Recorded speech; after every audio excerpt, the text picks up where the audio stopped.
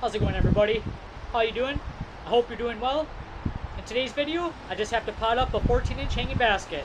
So let's get to it. So we got a 14-inch wire hanging basket here. I have my Easy Swap Pot replacement liner.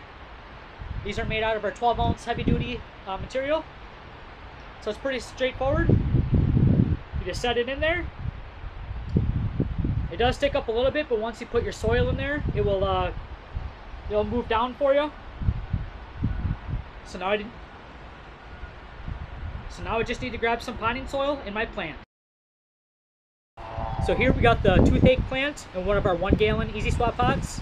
We're going to put that into this 14-inch hanging basket.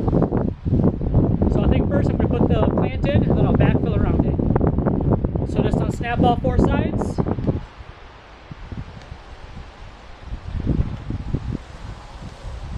Pull it down.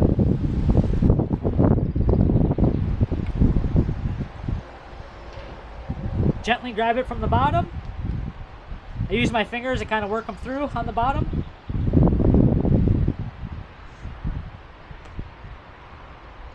See some pretty nice roots right there.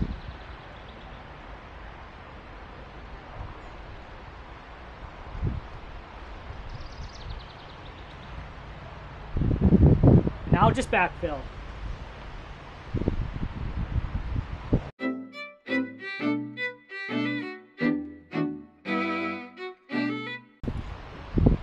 Press it down a little bit.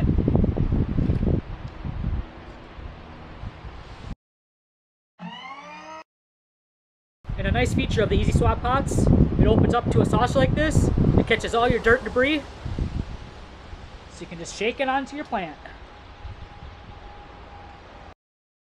So here it is. This is how it turned out.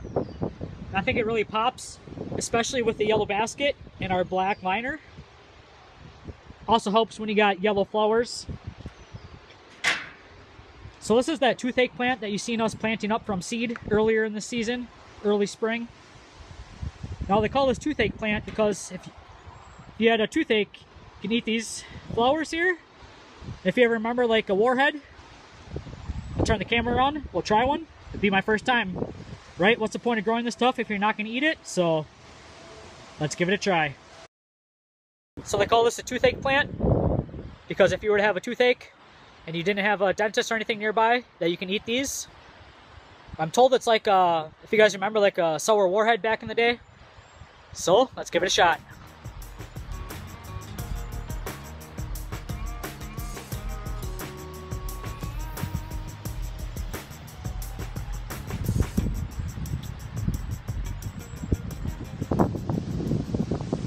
It's really not bad until you swallow it.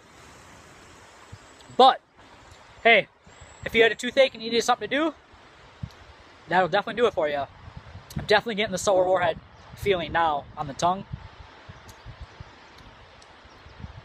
Brings me back to my youth, that's for sure. Anyway, guys, hope you enjoyed. Take care. Peace. Well, it's been a couple minutes. My tongue and mouth is still a little tingly.